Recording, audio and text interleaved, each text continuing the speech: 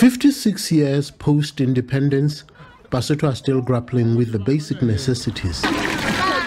Water remains the biggest challenge, and for many who still have to spend valuable time just to secure water for the day. I come at least twice a day because I come in the morning and later in the afternoon. We really have water challenges. We don't even ever bother reporting. We just resolve to come here when our taps at home run dry. We have been voting, but those we vote have installed dry taps.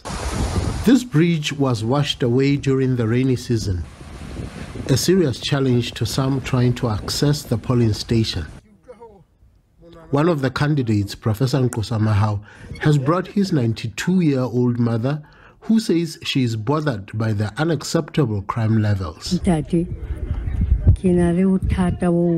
Sir, I have a serious problem with the upcoming generation that seem to have turned into wild animals of late.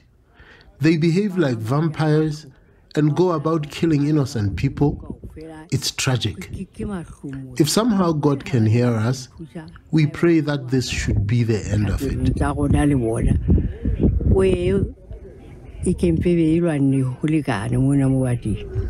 The leader of the Basotho Action Party, Professor Nkosamahau, after inspecting several polling stations, also cast his vote, but says he observed a few worrisome trends. I'll tell you the one thing that is of a major concern, really. The huge numbers of people that were not known in the community who were apparently registered in the constituency, in the various voting stations of the constituency. That is a major issue of concern, of course.